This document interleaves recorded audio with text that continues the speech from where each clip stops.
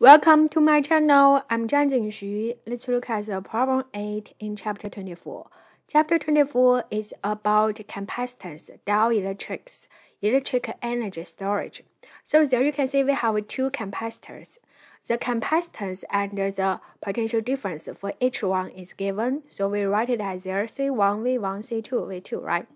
Now it tells us, in this case, we need to find the capacitor are disconnected from each battery, and then the positive one of the C1 connected with the positive side for C2.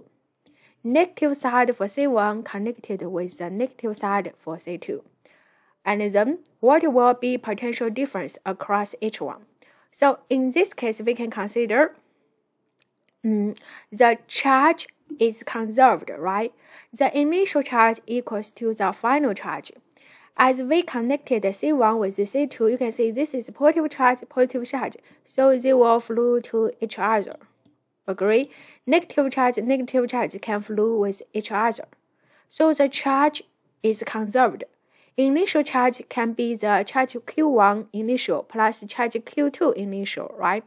And the charge Q1 initial is C1 times V1, charge Q2 initial is C2 times V2. This is the initial situations. And finally, these two capacitors connected, so make the potential difference for C1 and V1 and C2 equals as V. This potential difference equals, right, at the final. And so the final charge for Q1 is C1 times V.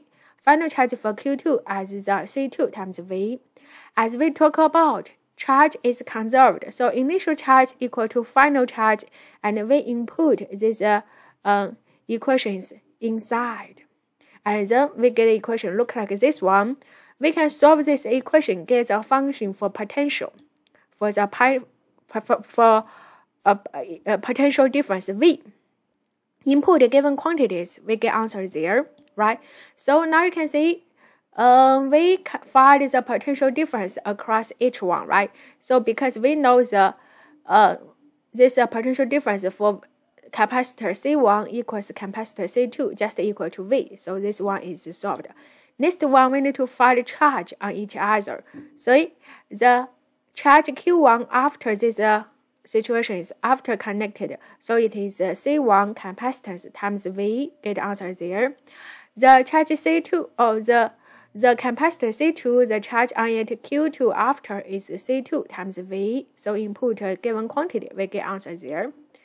The next one is what is the voltage and charge for each capacitor if the plates of opposite side are connected. That means for the charge Q1, for the charge C1, for the capacitor C1, this is the positive side, this become negative side, right? This become negative side, this becomes the positive side. Still, we can see, this one is in progress, so we don't need it. So now we can see the charge is conserved, right? So it's the initial charge equal to final charge. Agree? Now you can see the initial charge, because this is positive one, this is negative one, this is negative one, this is positive one. So they just opposite directions.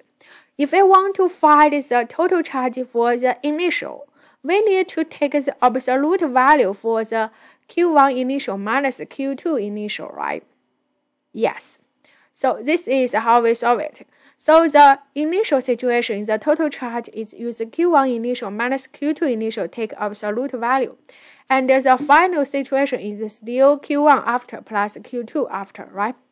And then we can input the charge Q1 initial, Q2 initial, Q1 after, Q2 after as the function there. And then we get this function, so we can solve this equation to get the function for V. Input given quantities, you can get the answer V as 120 volts. And then we can find the charge for each side. For Q1 after is use capacitor C1 times V, and answer is there. For the capacitor C2, we can get the charge Q2 after as C2 times V. The answer is there. Thank you.